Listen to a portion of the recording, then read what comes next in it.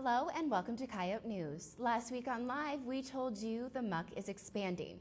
This week, we have more details. Also, hear about local deals just for you and an update on the USD Marching Band. And the God of Carnage comes to Vermilion. But first, here's Haley Meyer. Haley? In state news, Deadwood gambling revenues are down again.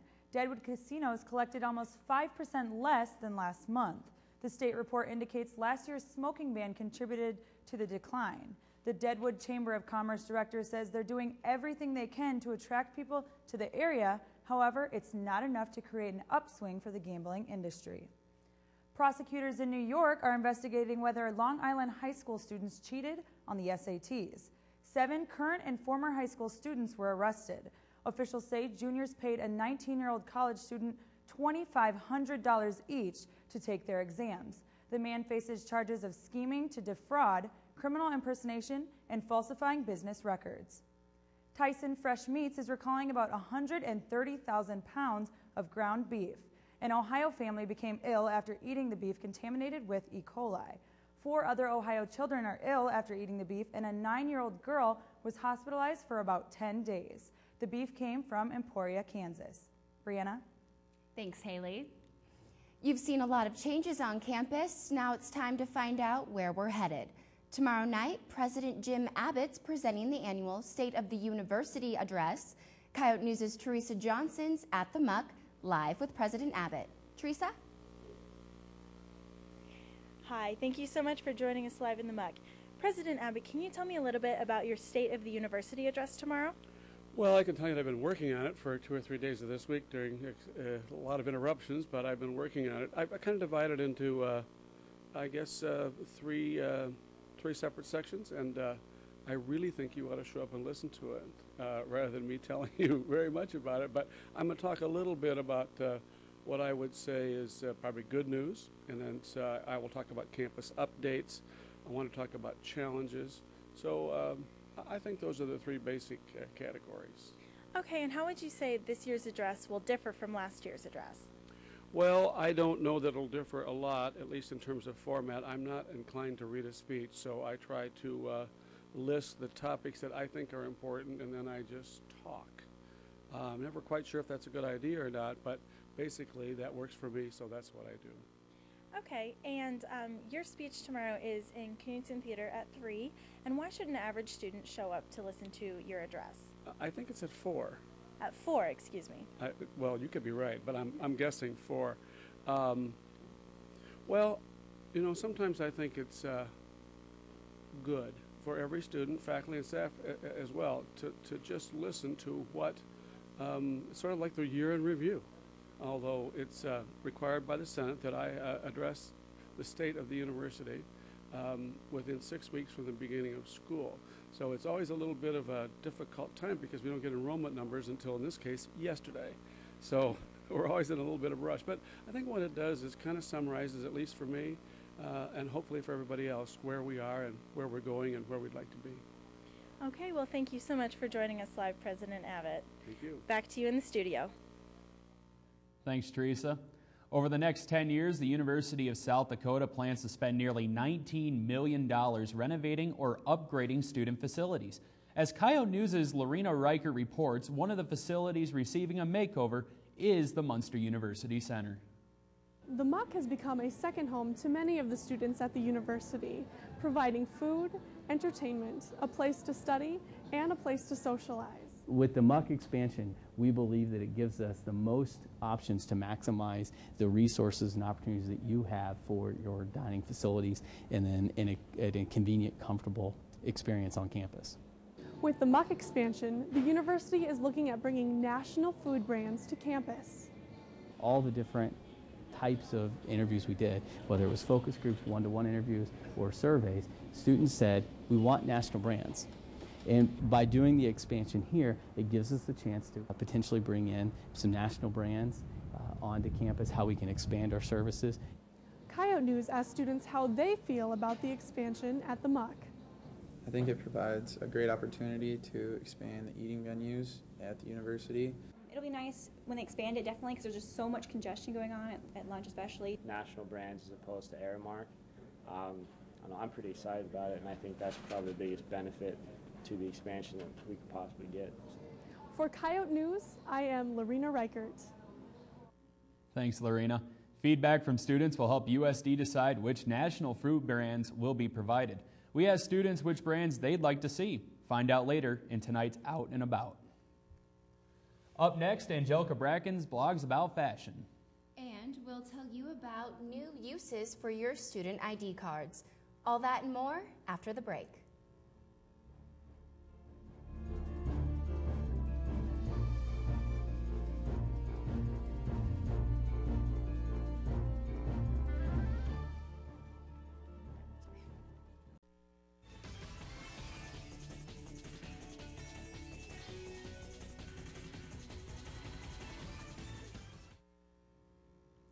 So wondering what you can do with those student ID cards?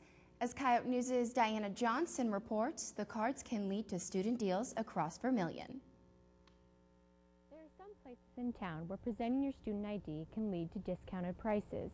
Freedom Gas Station is one of them. We have a 5-cent per gallon discount for students and staff. And we have a fountain pop any size up to 44 ounce for 70 cents plus tax. Student discounts also continue on at hair salons like Cost Cutters. What we offer is a $10 haircut. You get a card the first time you come in to get a haircut, and then you bring it in the next time, you get a $10 haircut, and then you also get $5 off color. Hair by Stewart's gives 20% off all their services and products to students with their student IDs. Yet despite discounts like these, some students feel that businesses could improve on advertising themselves. And that the rest of the businesses around town don't make a huge effort to make themselves known with their student discounts. If I knew that someplace offered a discount, I would definitely use it more often. Businesses should monopolize on the fact that they have a university here and use that to their advantage by advertising themselves towards the college students. The City of Commerce also has city coupon booklets for students. To get one, stop by their downtown office. You might have seen a new fad sweeping the campus. Up next, Coyote Blog's Angelica Brackens tells us why feathers belong only on birds. Angelica? Thanks, Brianna. Let's talk about fashion trends. As you can plainly see, I am modeling one of the latest fashion trends that's sweeping the nation this year. Who came up with this trend? It doesn't matter. I'm assuming that this trend was created to fulfill every woman's apparent desire to be part of the poultry family. Clearly, it makes a person look stunning. Clearly. With this trend, you can go from sophisticated, classy, and conservative to downright rude. Be the talk of the party by enticing fellow partygoers into finding the inner bird inside of them, just like you did. I guarantee you'll coin cute nicknames like Big Bird or Foghorn Leghorn. Wear them to a job interview and not get the job. Wear them around town and get attacked by birds, recreating a scene from Alfred Hitchcock's movie, The Birds. The possibilities are endless. Got a hot date tonight? Throw a set of hot pink ones on. He'll love the idea of dating a bird. I hope this trend never dies. Maybe I should start a new trend. Putting leaves in my hair. I hope it'll catch on as quickly as feathers did. Always on top of the fashion world, for Coyote Blog, I'm Angelica Brackens. Thanks, Angelica. I'll make sure to remove mine after the show. Let us know what you think of Coyote Blog. Look for Coyote News on Facebook. Coming up, hear about USD's theater department's next act and some quirks of the marching band.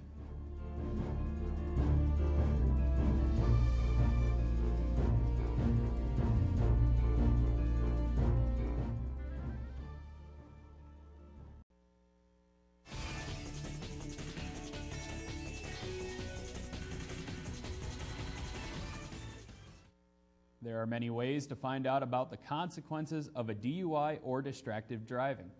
Last week in the Muck, Vern Eide and the Sioux Falls Safety Village gave students a first-hand experience. And the Highway Patrol set up 2 virtual driving tests. The test for drinking and driving, and also distracted driving. During the distracted driving test, the simulator actually sends your cell phone a text message. The drinking and driving test includes a sobriety test, a court appearance, and even a rejection at a job interview.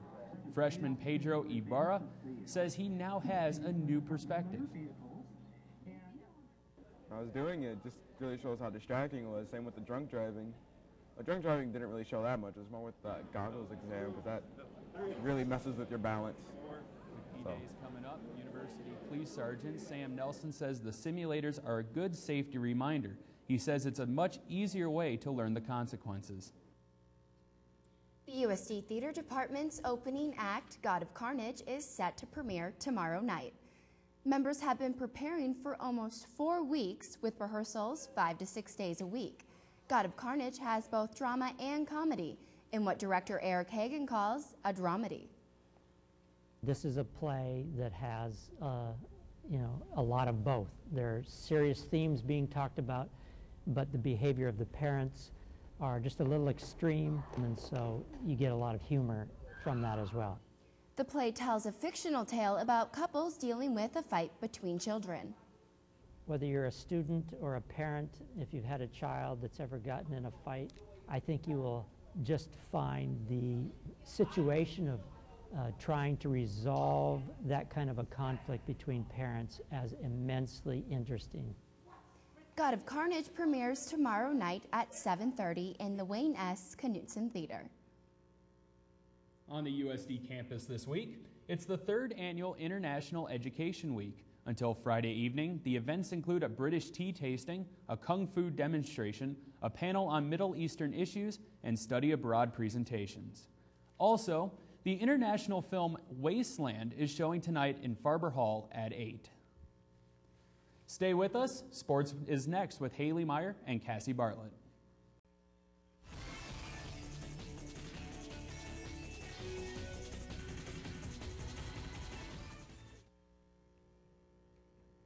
Today on Coyote Sports, learn how a former USD football player is making an impact in the NFL. We'll have details on the Yotes trip to Wisconsin, and Kyle Miller has some advice for the Vikings. But first, Haley Meyer has sports headlines. Haley? Thanks, Cassie. Friday, 2 Minnesota Twins players were held from the lineup after they ran into each other Thursday night. Denard Span and Danny Valencia were driving to the Minneapolis airport to leave for Cleveland when Span's Range Rover rear-ended Valencia's. Valencia told the Minneapolis Star-Tribune that it was bumper-to-bumper traffic, and when he stopped, Span went. Neither player was injured, but Span says it brought back a concussion symptom he suffered earlier in the season. Both Valencia and Span played in Saturday's game against the Indians. In the NFL, the Buffalo Bills broke a 15-game losing streak to New England Sunday, defeating the Patriots 34-31 after trailing 21-0 at one point in the second quarter. The Bills fought back and scored 17 points in the fourth, including a 28-yard field goal as time expired, earning them their first victory in 16 games against the Patriots. The undefeated Bills traveled to Cincinnati on Sunday. The NBA season is in jeopardy. Players and owners can't agree on a new labor contract. The NBA has postponed training camps and canceled preseason games. But if an agreement isn't reached by early October, more games could be canceled. Both sides hope to make a deal before November 1st, when the regular season is scheduled to begin. That's it for sports headlines. Now back to Cassie with details on how the football team handled this weekend's match against the defending Big Ten champs. Cassie?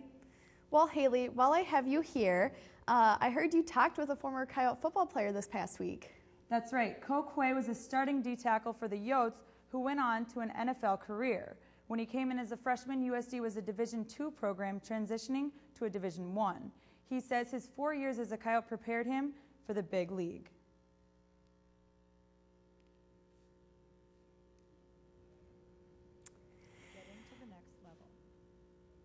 I definitely know I was at a disadvantage coming from a D2 school. There's hundreds of Division I college schools out there, so I definitely thought if I was going to get to this level, I would have to work a lot harder and to make myself stand out, especially coming from a smaller school.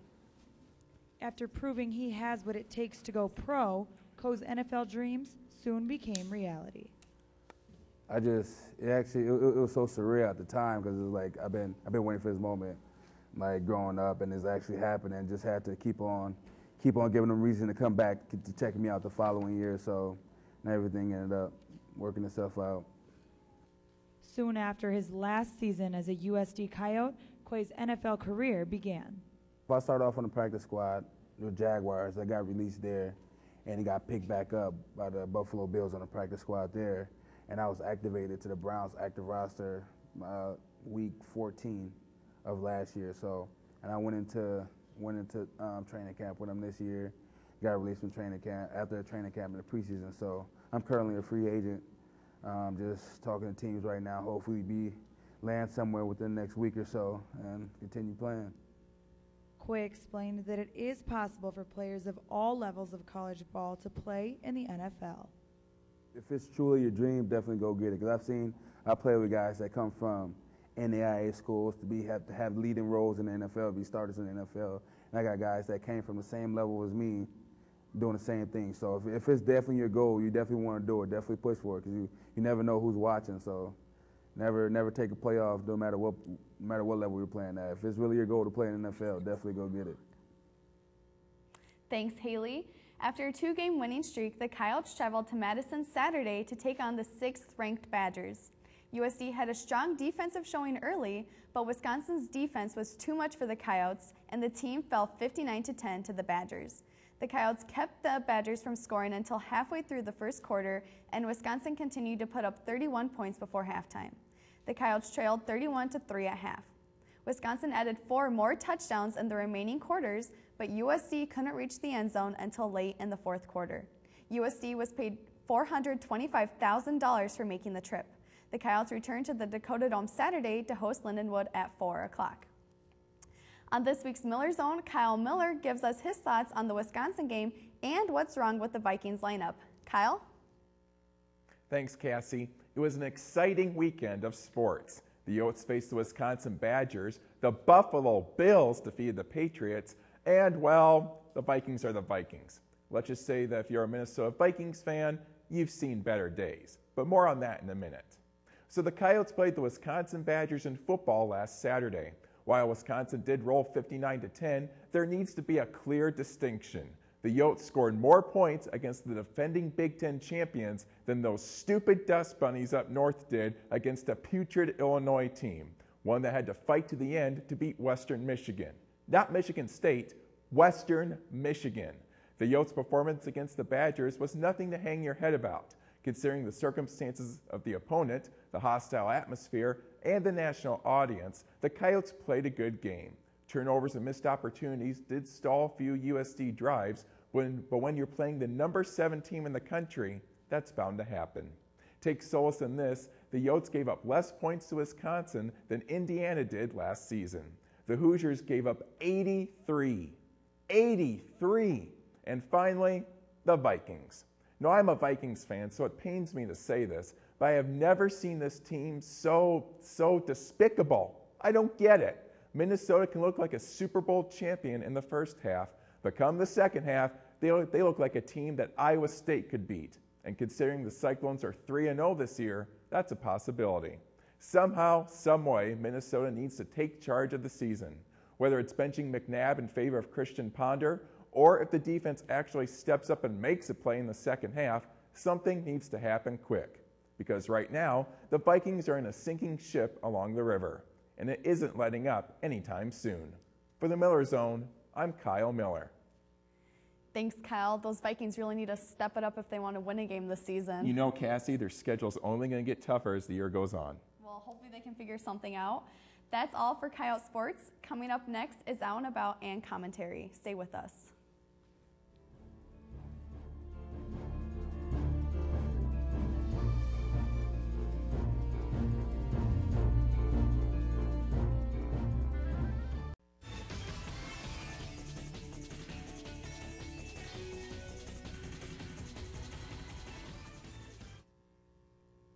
SpongeBob SquarePants has been in the news lately. He's being blamed for hurting children's brain development.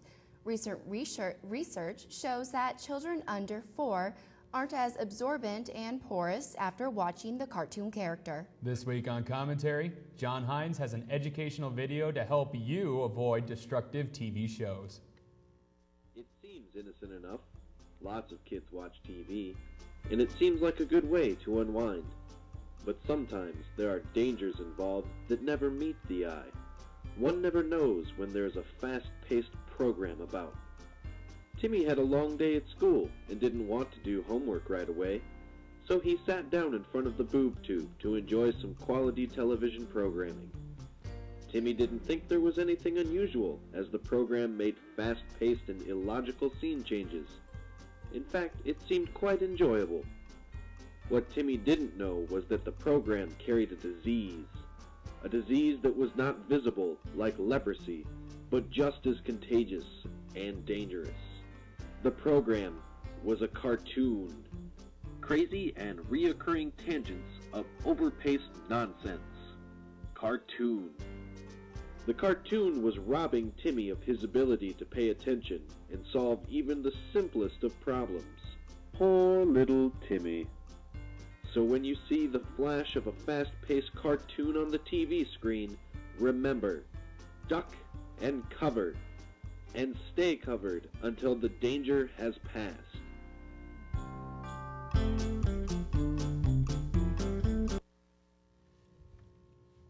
Earlier in the show, Lorena Reichert reported on new restaurants coming to the Muck. On this week's Out and About, we asked what food chains you'd like to see. I would like to see a Subway in the Muck. I would like to see Buffalo Wild Wings in the Muck. Some kind of wings that we could have every day, because I like wings a lot. Ruby Tuesdays and Perkins, and like more restaurants that like stay open late and offer like a variety of food. Probably a Subway, or not a greasy fast food place.